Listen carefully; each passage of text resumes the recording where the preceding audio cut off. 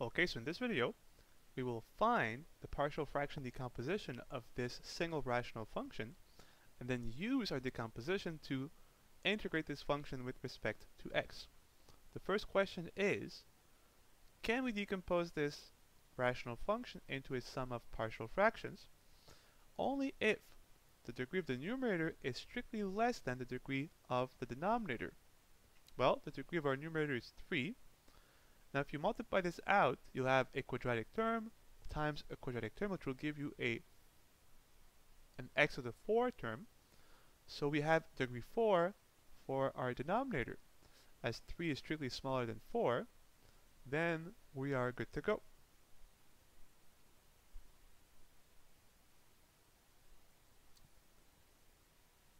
Well, okay, so we look first at the terms. We have x minus 1 with an exponent of 2. This will return 2 partial fractions. The x squared plus 1 is an irreducible quadratic, but it has an exponent of 1, so it will return a single partial fraction. So the x minus 1 squared will return on the denominator an x minus 1 and an x minus 1 squared. For the irreducible quadratic, it's going to be quite simply x squared plus 1. Now for the numerator, we ignore the exponents.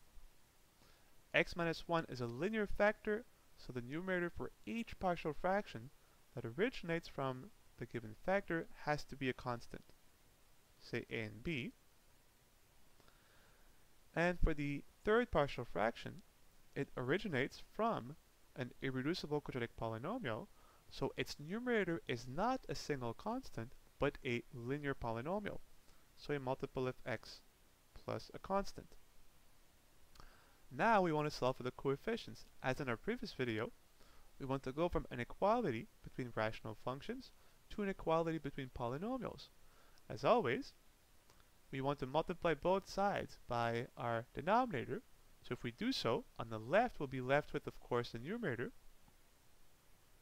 So 4x cubed minus x squared plus 1. On the right, well, we'll have to multiply each partial fraction if we distribute by the denominator. So if you think of it, you'll have a over x minus 1 times this, but x minus 1 squared over x minus 1 gives you a single x minus 1, times, of course, x squared plus 1, as there is no over x squared plus 1 here. Check, plus b. Again, b over x minus 1 squared times all this, but the x minus 1 squared over itself will cancel and we'll be left with b times x squared plus 1.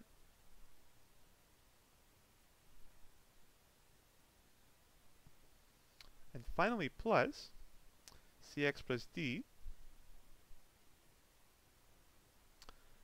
over x squared plus 1 times all of this. Well, the x squared plus 1 over itself will cancel, and we'll be left with times x minus 1 all squared. And now we have our equality between two polynomials. Well, let's see, can we choose a value of x that will eliminate all the coefficients except for 1? And you can see that coming from the linear term, choosing x to be 1, this term goes away, this term goes away, and this will allow us to solve for b, independently of the other three coefficients. So let's do so. Letting x be 1, so what do we have? Well, we have 4 minus 1 plus 1 is simply 4, equals, this goes away, and we're left with 1 plus 1, 2 times b. So 4 equals 2b, which quite obviously means that b equals 2. So one coefficient down, 3 more to go. Now you ask, are there any other values of x that will allow us to eliminate all the coefficients but 1? And the answer is no. If you look at the factors, x minus 1 we've already used. The only other factor is x squared plus 1. As this is an irreducible quadratic, it cannot be made equal to 0 by choosing a real value of x. So this method, by choosing a proper choice of x value, has given us all it could. So we have the value of b, that's all we get from this method, so of course we have to fall back on the idea of rewriting the right-hand side into its canonical form, and then we can equate coefficients on both sides, which will give us equations that will allow us to solve for the other three coefficients. So we have to multiply this out and regroup similar powers of x, so all the constant terms, multiples of x, x squared, and finally x cubed.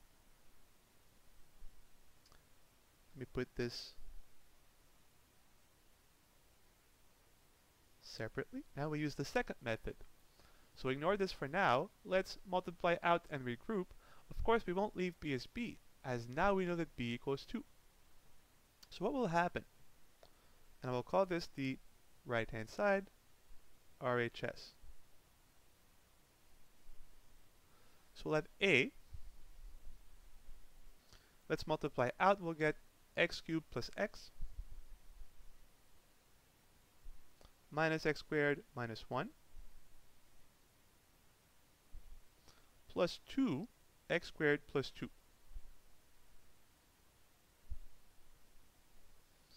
plus, well, here I'll multiply this out first, then I'll multiply this with this. So x minus 1 squared, if you square this out, you will get x squared minus 2x plus 1. And now let's multiply the cx plus d term times this term. So let's first multiply cx, will give us cx cubed minus 2cx squared plus cx.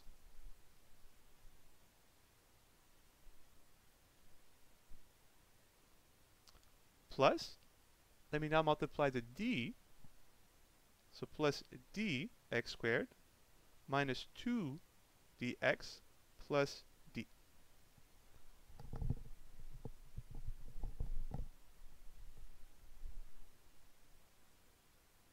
Okay.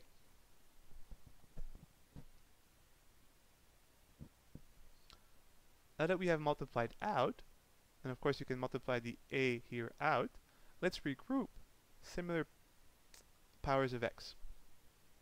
So let's regroup the x cubed first. So x cubed times, we'll have x cubed times a, no other x cubed, plus c times x cubed, so plus c. Other x cubed, no. So that's our multiple of x cubed, plus the multiple of x squared. Well, what do we have? We have an a times negative x squared, so this will give us a negative a. There's a plus 2x squared, so plus 2. Then there's a negative 2c x squared, so negative 2c. And there's also a plus dx squared plus d.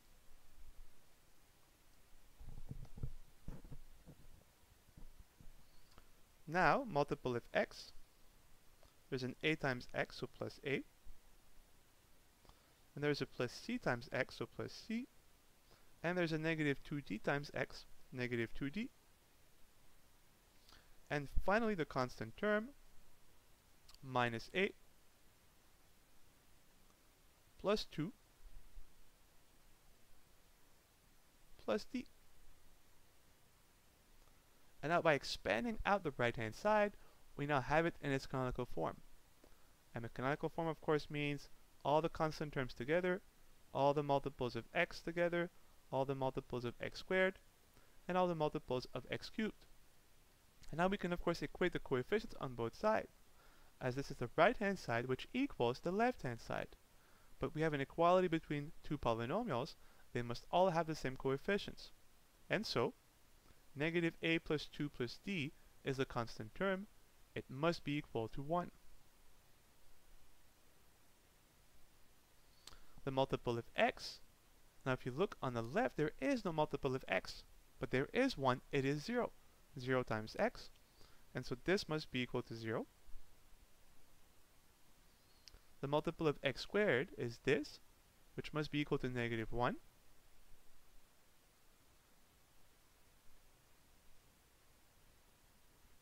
And the multiple of x cubed is this, which must be equal to 4. And now we have equation that will allow us to solve for the remaining three coefficients, namely a, c, and d. How do we combine them?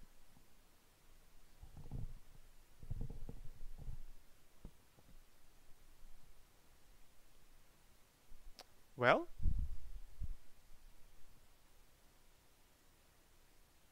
let me rewrite all three on the left here.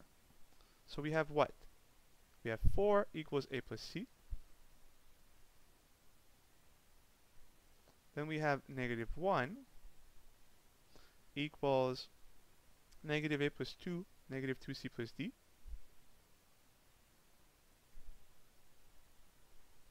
Then we have 0 equals a plus c negative 2d. And then we have that 1 equals negative a plus 2 plus d.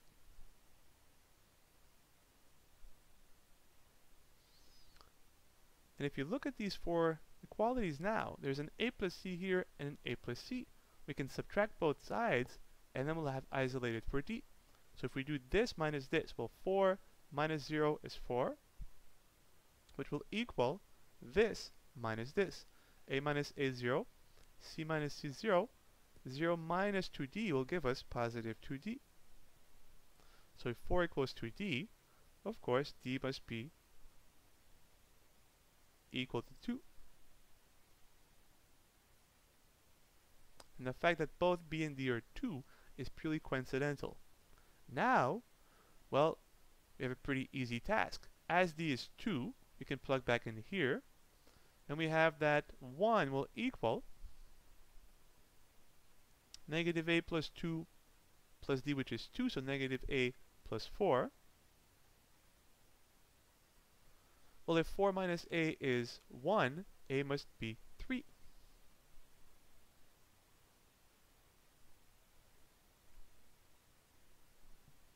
Now that we have both a and d, well, we can easily solve for c. So if you plug in here a equals 3, you have that 4 equals 3 plus c. If 3 plus c is 4, c of course is 1. And now we have all four coefficients. A is 3, b is 2, c is 1, and d is 2. And so we now have our complete partial fraction decomposition. And so we're going to ask now, well, how do we find the integral of this rather complex rational function? Well, let's see.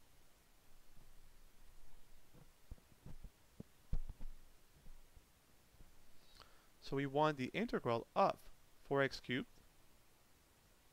minus x squared plus 1 over x minus 1 squared times x squared plus 1.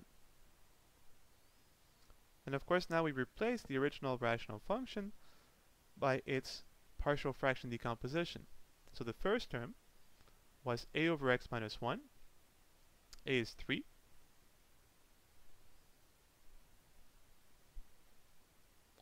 Plus the second term, b over x minus 1 squared. B was 2.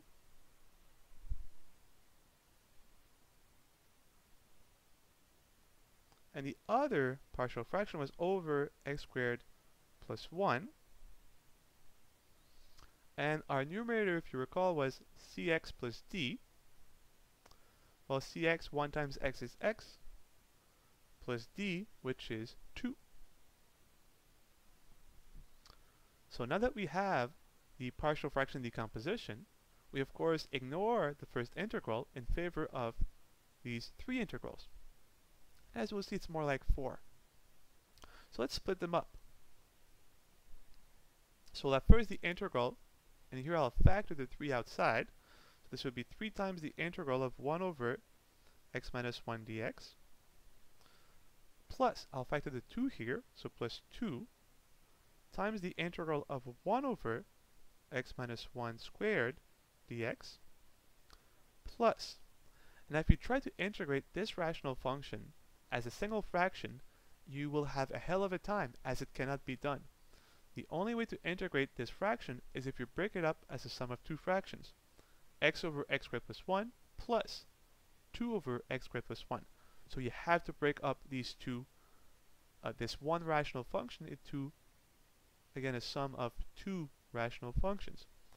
So the first integral would be x over x squared plus 1 dx plus, we'll factor here the 2 as a constant multiple, plus 2 times the integral, of course, now of 1 over x squared plus 1.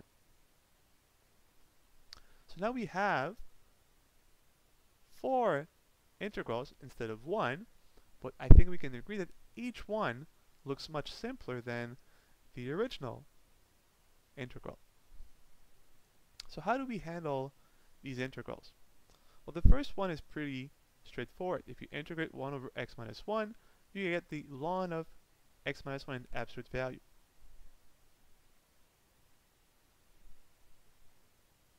Check. This one is a bit more interesting. To integrate 1 over x minus 1 squared, you can make a simple u substitution. And in this case, you can let u be x minus 1. I will let you work out the detail. This is a very simple u substitution, and you will arrive at a final answer of negative 2 over x minus 1. Plus this integral, which again, if you look, the derivative of x squared plus 1 up to 2 is x.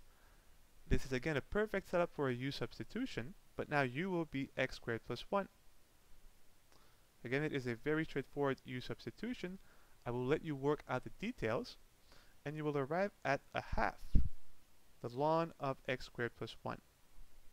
And as x squared plus 1 is always positive, you can drop the absolute values in favor of just regular brackets. Plus the fourth integral 2 times. Well, this one is very simple, right? This is the derivative of arctan of x. So of course the integral of 1 over x squared plus 1 is simply arctangent of x. And in the end, we add the arbitrary constant of integration. And we're done. So you can appreciate that the original fraction looked rather intimidating. It's not clear how to tackle this integral. But once it is broken down into a sum of 3 partial fractions, and after splitting up the third one into 4 integrals, 2 were essentially trivial, and 2 required a simple u substitution, we arrived at a very elegant final answer.